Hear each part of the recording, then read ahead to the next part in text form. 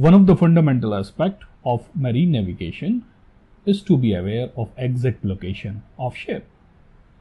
To address this requirement, we need to obtain fix using celestial objects, terrestrial objects, radio and satellite signals on the nautical charts.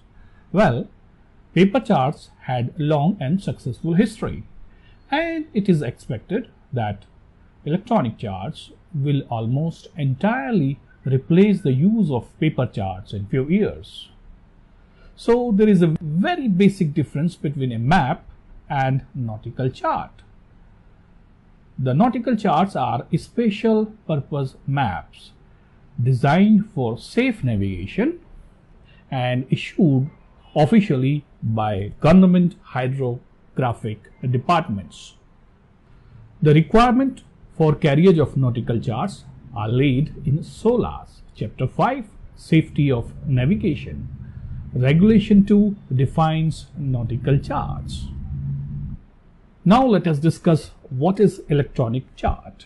Well, this can be described simply as a display of geographical related information on the electronic screen, such as flat panel.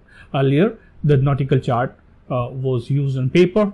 Now it could be displayed on a flat screen. So this is any digitized chart intended for display on a computerized navigation system. Well, basically there will be two kinds of technique. So the first kind of charts are raster charts. So these are normally scanned paper charts or scanned material from which the chart is complied. It is called raster from television oriented technology, originally meaning a picture made up of line. The raster chart data is a digitized picture of a chart comprised of pixels. All data is in one layer and one format. Since this chart data is just the scan copy of existing image, it is termed as dumb chart with limited interactivity. Now let's come to the second type, and that is the vector charts. These are digitized charts where chart data is organized in rectangular cells defined by two meridians and two parallels. The used technology is much sophisticated, and chart object understands who I am and where I am. The name vector comes from computer drawing and games development software, where objects need to be defined and scenes can be displayed from a particular viewpoint.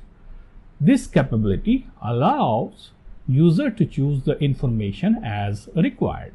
For example, more detailed information concerning a boy, which may not be normally displayed, is made easily accessible to the user by simply aligning the cursor with the boy and clicking the appropriate button. Now, we come to a very interesting term, unofficial and official chart data. A number of private companies have developed their own digital chart data. This data is called unofficial.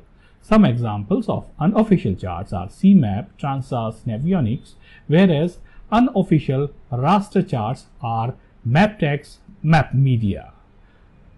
Both raster and vector charts, when published on the authority of hydrographic department, are termed official. So if somebody is doing in a private way, they are unofficial, but if they are published through hydrographic department, they become official chart. The International Hydrographic Department coordinates the activity of national hydrographic departments. Official charts are termed as electronic navigation charts, whereas official raster charts are termed as raster navigational charts, RNC. For example, UKHO, United Kingdom Hydrographic Office, deals with Admiralty Vector Chart Services, AVCS, and Admiralty Raster Chart Services, ARCS.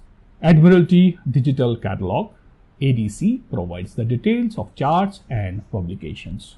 So, electronic chart display system is a general term for all electronic equipment that is capable of displaying vessel's position, on an electronic chart, that is image on a screen.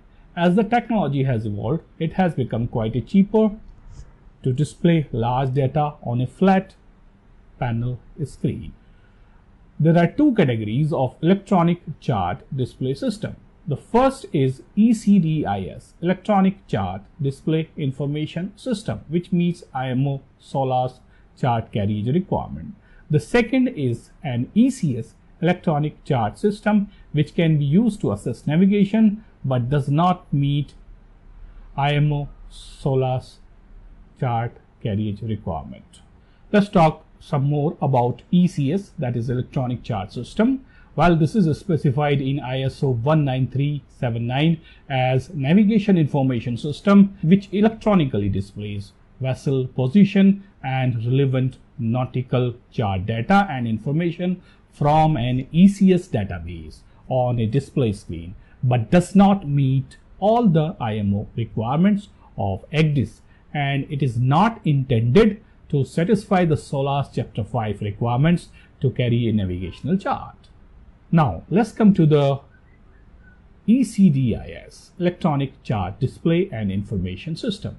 An amendment to SOLAS Chapter 5, Safety of Navigation, Regulation 19, carriage requirements for shipborne navigation system and equipment requires mandatory carriage of ECDIS for certain types of ships.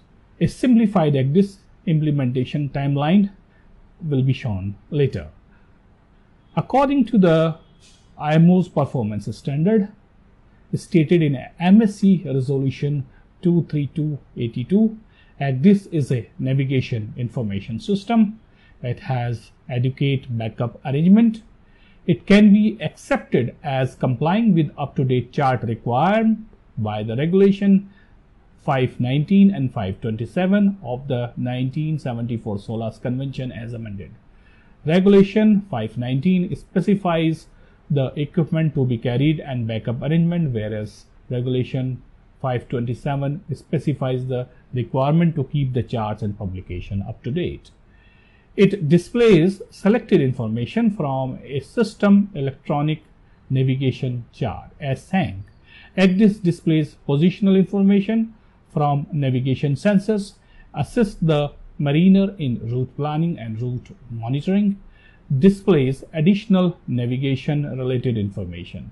An official ECDIS consists of type approved system using official hydrographic data, chart information, and the entire installation must be approved by the vessel's flag administration.